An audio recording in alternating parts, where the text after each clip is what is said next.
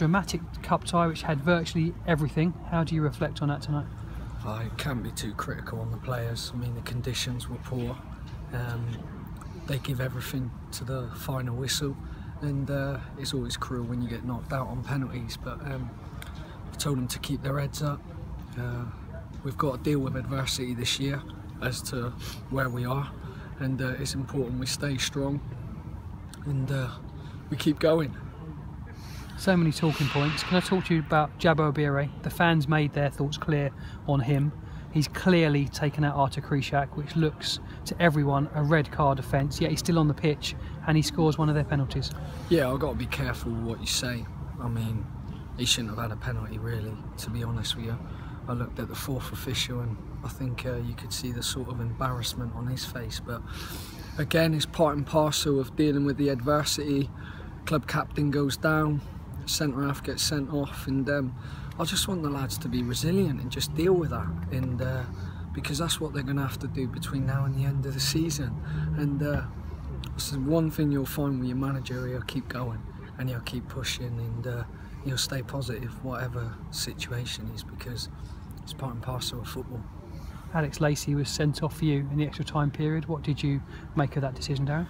I think when I look at the pitch on Saturday and I look at it today, that extra touch that you take, the ball races away from you on these surfaces.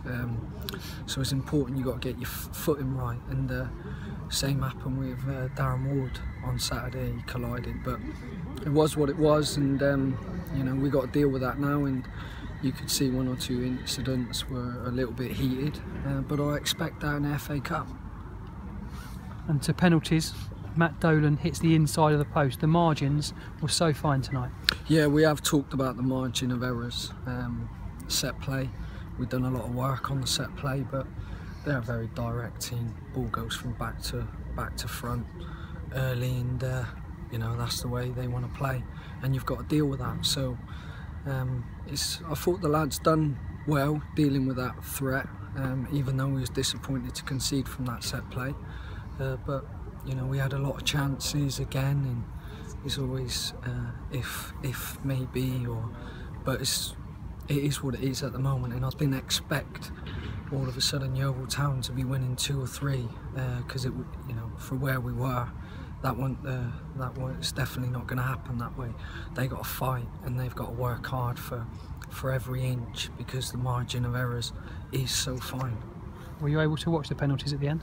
Yeah, I mean, I think if the manager's not showing a little bit of composure, the players ain't.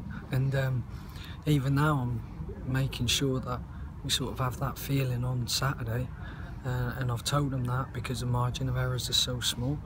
I want you to be out of the relegation on Saturday. So dust yourself. I expect you to be hurt, and I expect 1 or 2 to be disappointed. But that's football, it's how you bounce back.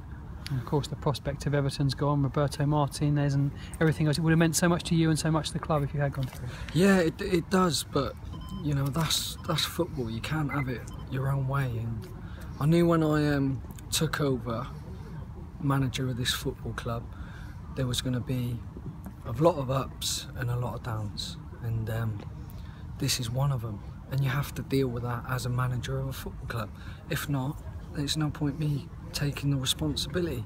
I'll shoulder the responsibility for the players, but they're giving me everything. So you know, you can't be too critical on them at the moment for where we were. I mean, you know, they're giving everything, and we were in a poor place before, but the fans can see there's a bit of willingness now. No Alex Lacey for Saturday. What's the situation with Darren Ward looking at that Crawley game? We're having investigations. So far the investigations look quite promising, and we've done it quick, we've done it early, which we've got to, so we'll have to wait and see.